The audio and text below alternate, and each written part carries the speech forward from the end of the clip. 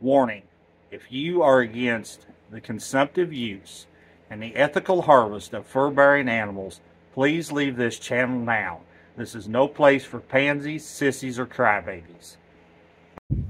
Hey trappers, Dale Billingsley here, Billingsley Brand Lures. Guys, I think there's some things we need to clear up just a little bit, especially when it comes to bait and lure making. Guys, I'm not trying to be a prick. I'm honestly not. But if you think you're going to call me up or message me and ask me questions about making bait and lure, you're sadly mistaken, okay? You can ask me anything you want. I will answer anything that I want. You know, this is honestly and truly a labor of love, okay? We love doing this or we wouldn't be doing it. I don't see anybody else standing down here gutting fish and pulling eggs and pulling fat for 6-8 hours of an evening when they could be at home with their wife and family. I'm doing this, you know, this is a big part of my yearly income is selling bait and lure, okay? I don't come to your job asking you, you know, to take a cut in pay. I don't come and ask you for the pins to your accounts, you know, so please don't ask me for mine. That's kind of what I'm getting at here. You know, like I said a minute ago, this is honestly a labor of love. We love doing this or we wouldn't be doing it. You know, so don't think for a minute that I'm just going to hand the keys to the truck over to you, because it's not going to happen.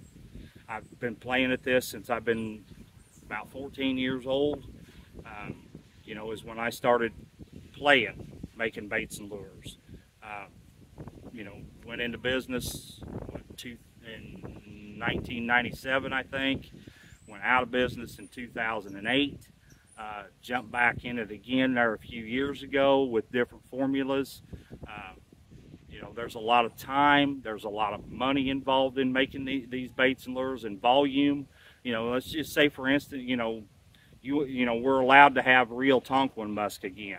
Okay, well, an empty pod, okay, there's nothing in it. It's just an empty pod, a Tonquin pod, is $750. You know, I don't see many guys going out and buying one. You know, when a full one is going to cost you up there around $4,000 or $5,000 probably. You know, I haven't priced it, but I'm just speculating. There's a lot that goes into this, a lot more than what guys realize. You know, a pint of Ambrette musk is $150.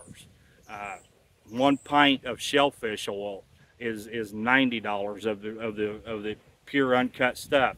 Plus you've got a $10 hazmat charge on that to get it to you. Then you've got the time it takes to cut it to the degree that you want it or whatever. You know, I mean, fish oil, you know, if you want to buy the pressed fish oil, you can buy it all day long. But if you want the real McCoy, you've got to stand down here like I am this evening and pull fat and pull eggs and all that good stuff. You know, my truck is literally level bed full, and I'm going to be here 6-8 hours with a threatening thunderstorm coming in to get this done. In fact, I shouldn't even be making this video, but I feel that it was time. You know, I've had several guys now who have messaged me with questions and wanting me to answer it. And guys, I apologize to you, but I'm just not going to do it. It's just not going to happen. So anyway, enough of that. Let's move on. I appreciate y'all tuning in to watch. I really do. I appreciate everything you've done for my channel and for my lure business as well. Guys, I mean that sincerely. I honestly appreciate it. Once again, this is Dale Billingsley with another one. Signing out.